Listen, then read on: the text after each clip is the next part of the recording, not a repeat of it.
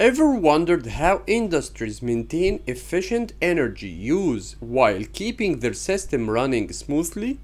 Or maybe you have been curious about what all these terms like power factor, active power, and reactive power really mean. In today's video, we will dive deep into how these concepts come together in one of the most essential tools in electrical systems: automatic power factor correction panels, or APFC, and show you how to wire them like a pro. Consider subscribing in Electrical Engineering Planet channel to support our community. Also, don't forget to share, like, and let knowledge enlighten your world.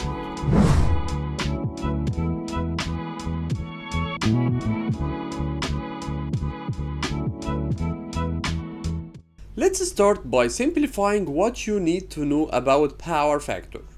Power factor is the efficiency of your electrical system. It's how much of the supplied power is actually being used to do useful work. If your power factor is low, you are wasting energy. Let's break it down.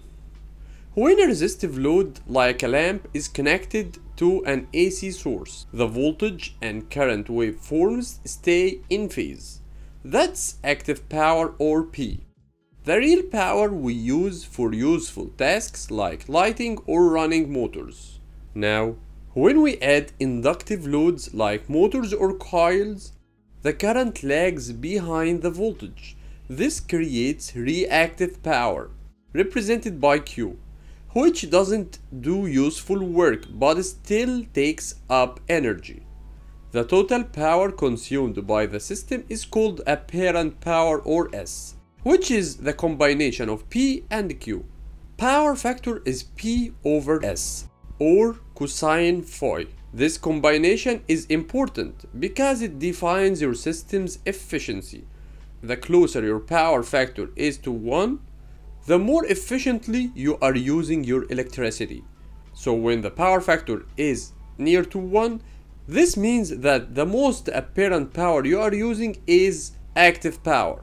So how does this relate to automatic power factor correction, or APFC panels? An APFC panel's job is to correct the power factor by switching capacitors on and off as needed. Capacitors add reactive power back into the system, improving the power factor and reducing wasted energy. These panels are a must in any system where inductive loads are common, like motors and transformers. They work by balancing out the reactive power to keep your power factor near 1, because adding a capacitor is creating a leading power factor. Now that you understand why APFC panels are important, let's walk through the wiring process. First, the panel is connected in parallel with your main supply. This means it doesn't take power directly from the load, but it monitors the power factor and adjusts it as needed. Here in this single line diagram, this bus is a medium voltage 11 kV bus bar. We are connected a capacitor bank to this bus to improve power factor. This capacitor has 5 stages. It's automatically turned on and off depending on the load, and the controller of these capacitors monitor the system and improves the power factor and trying to keep it unity.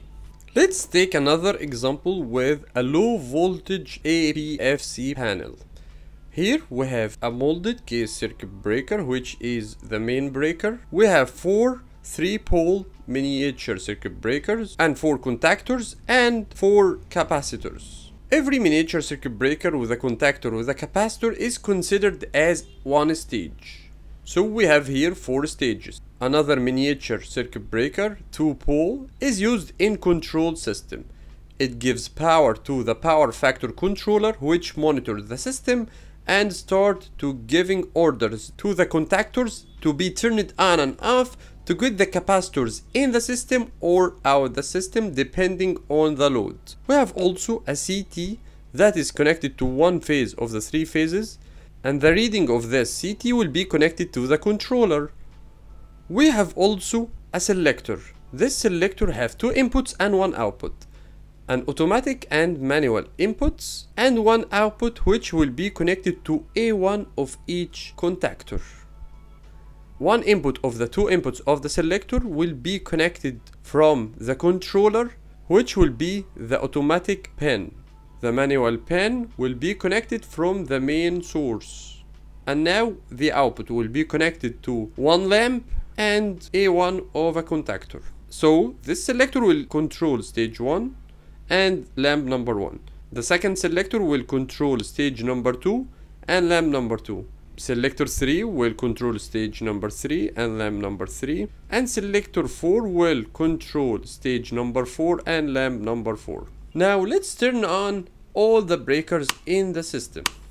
Now we are ready, but still no contactors are in. So no power factor correction is already happened. Now if we choose the selector on the manual option, now the power will directly go to A1 of stage number 1, and now stage number 1 is inside the system. It gives power back to the main bus. Let's turn on stage number 2, and contactor number 2 will be turned on manually and gives Q power to the system. Very good. Let's turn it off again. And now let's turn it auto. Now our system is working properly because the controller will give the order to turn on and off every single contactor. And when the contactor is turned on, the capacitor which is connected to it will improve the system, because the controller will be the responsible for correcting the system by monitoring the load.